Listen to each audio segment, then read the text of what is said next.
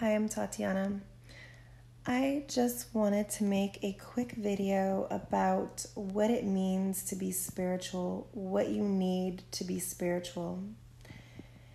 And really, you only need, and it only means one thing. The answer is one and the same.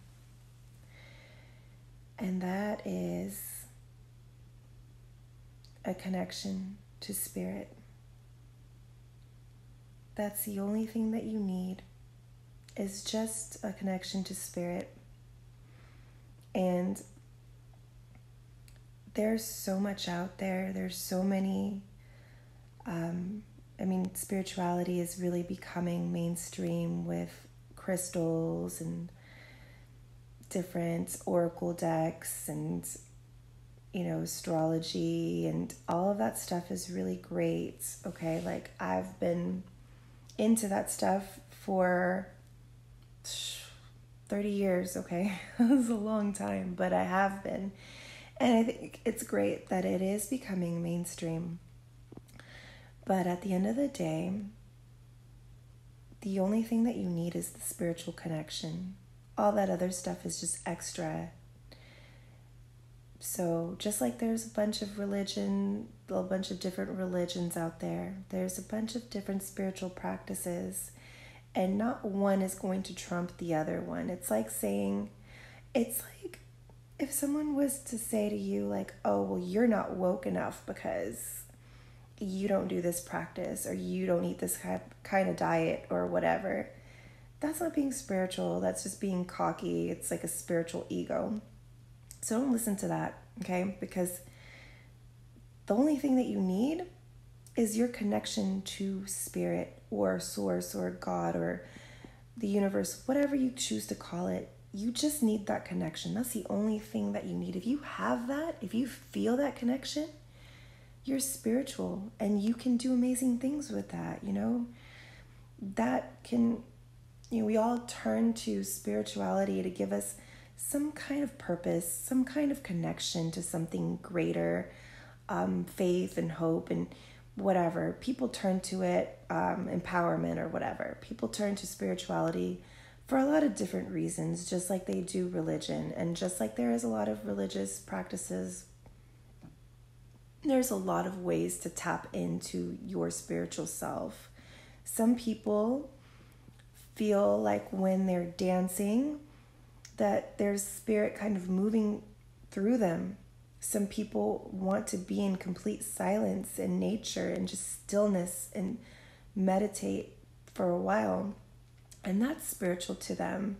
And some people do like the whole crystal astrology thing and all of that, and that's spiritual to them. And some people, there's so much. There's so many ways to do it. But at the end of the day, it's none of those things really. It's deeper than that. It's just a connection. And the way that it's formed is just based upon personal preference and upon your truth and your belief system. And it's very confusing sometimes when there's so much information about the right way or the wrong way to form a spiritual practice, or saying like this way trumps the other way and you're not doing it right if you don't do this, because they don't live your perception or your belief system.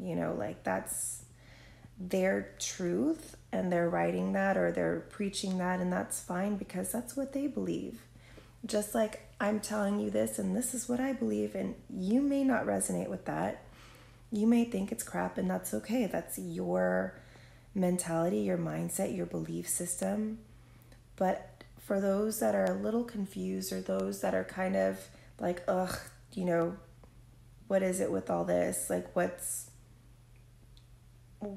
connects me the most, or how do I become spiritual, or somebody that's maybe starting off on a spiritual path and they don't really know, and they're like, well, what's really going to get me there? What really gets you there is practice, a spiritual practice. And just like with any practice, you have to practice it regularly to become more in tune with that. So if you're doing something spiritual like every full moon or something like that, and you're not trying to incorporate spirituality on a regular basis, it might be a little harder to tap into something. And like some people may be a little more naturally in tune with things, just like there's people that are, naturally better at sports, but with enough practice you'll get there. And it really boils down to one thing, and it boils down to your connection to spirit. If you have that connection, you're good, you're solid. You don't need the other things if you don't really want them. So just believe in yourself, in your truth, and make that your goal, is just to connect. And if you're there and you have that goal, you're good. Just wanted to remind you because I know you already know this. Take care.